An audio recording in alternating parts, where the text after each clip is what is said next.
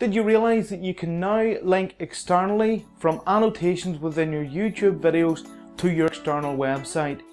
Yes, Google and YouTube themselves have now released a feature where you can associate a website and link externally from every one of your videos. Just think about the power of this and how you can promote your own personal website by linking externally with annotations within your YouTube videos. You can now drive traffic from YouTube directly to your web pages from these videos, and this is actually a fantastic feature in my opinion that YouTube are allowing us to do. What we're going to do in this video is I'm going to show you exactly the steps that you need to take to set yourself up and be able to link externally from your YouTube videos within your annotations across to your associated website. Now what you do need to do is verify your YouTube account, and you also need to associate a website. Now don't worry, I've got you covered, because in this video we're also going to show you that. Okay, we have now created a new YouTube channel, and what I've just done is I have verified my account. That's all I've done. I went in, I verified. YouTube have basically, or Google have basically sent me an SMS verification code, and I've literally just entered this, and this is the result I've been returned. Now one of the very first things that you will need to do is verify your account if you want to enable your external annotations. So go and follow the procedure, which is basically go in and get Google to send you an SMS text with a verification code, enter this code, and then you'll be forwarded to this screen here, which is the success screen. So if I click continue, we'll carry on into our features, and here you'll see now that it says my account status is now verified. I have a verified account. The next thing that we need to do for enabling these external links is enable monetization. We want to click this enable and follow through basically the steps that we're given here. So if I click enable, you'll see it says enable my account. We say yes. We have read and agreed the terms. We agree that we'll not click on Google Ads, and they will not opt in any content. Yes to all, accept. And you'll see here now we're returned back to this screen, and if I go back into the channel settings, you'll see that the monetization is now enabled as well. What it also allows us to do is external annotations has now popped up, and it allows us to link annotations to external sites. But what we need to do is we need to enter the site. We need to enter one site and verify the site that we want to link to. So to do that, what we need to do is we need to come down and into the advanced channel settings. So once we get into the advanced section, you'll see here there's different sections of information that we can enter. One of the sections, of course, is the associated website, and because I want to link this to an associated website, and I already have my own personal blog associated with my existing channel, I'm going to add my old blog into this section here. However, when you're entering this for the first time, well then you can enter your main domain name. So I've entered my old blog name, and I will select add. The reason I'm specifically adding this website is because I know it's not verified. So I click add, and you'll see here it's now telling us it's pending. What we need to do is request approval from the website owner, or we can verify that we own it. We want to verify that we own it, so we want to click this link. What actually happens is a new tab in the browser opens up, and it takes us across to Google Webmaster Tools. What we need to do is download an HTML verification file, and then we need to upload it into the root of this domain name. This is actually quite easy to do if you're able to use any of the FTP programs to upload files into your root of your web domain. Well then this will only take you a couple of seconds. If you're not sure how to do it, I'm sure you can ask around and people will be able to help you. It literally is a 2-minute job. So what I'm going to do is I'm going to download this file, I'm going to upload it to the root of this domain name, and then I'm going to come back into this portion of the video and we'll carry on from there. Okay, once you have actually downloaded your file and then uploaded it into the root of your domain name, the third step that you need to do is confirm a successful upload by visiting the following link. What I'll do is click the link.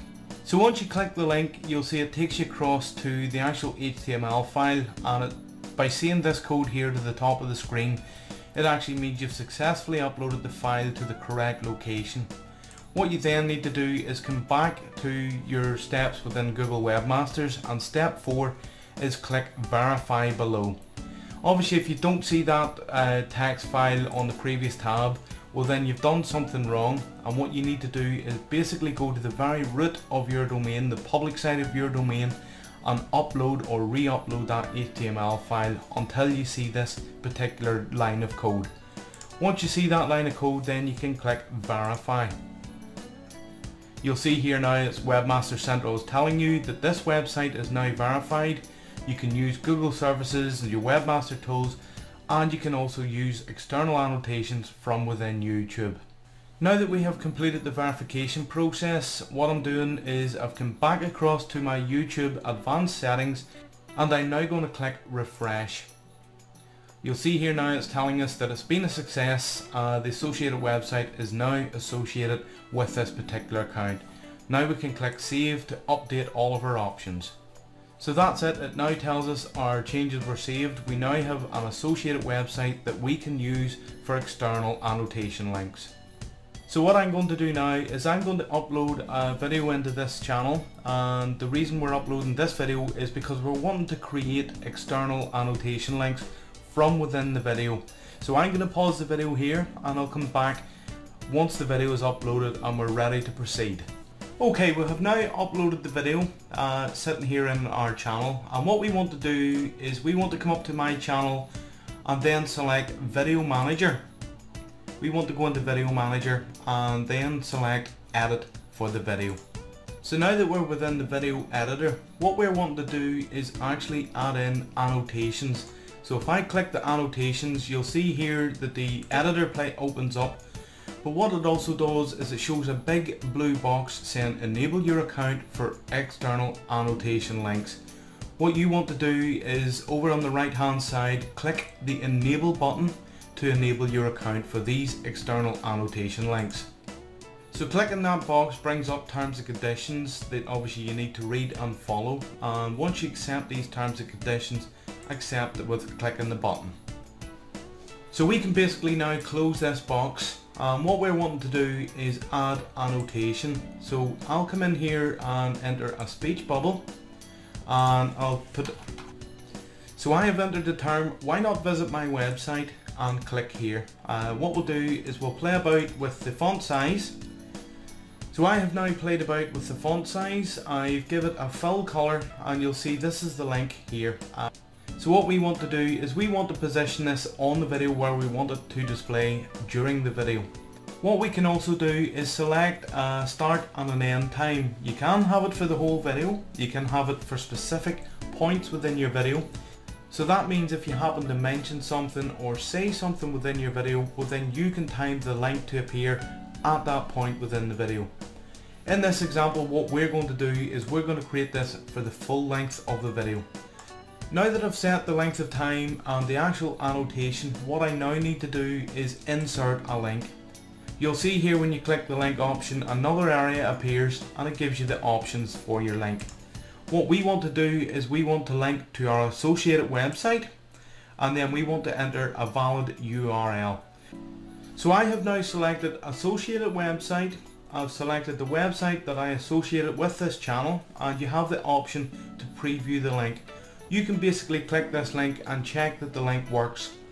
Once you're happy with it, well then what you need to do is publish this option.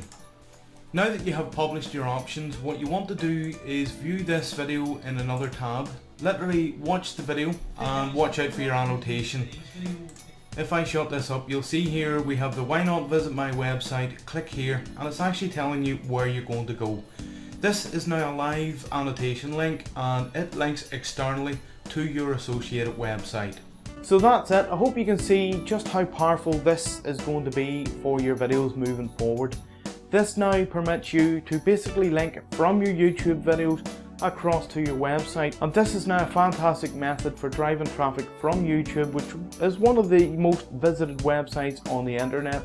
You're able to draw some of that traffic across and over into your associated website. This is a brilliant feature and you should use this on nearly every single one of your videos.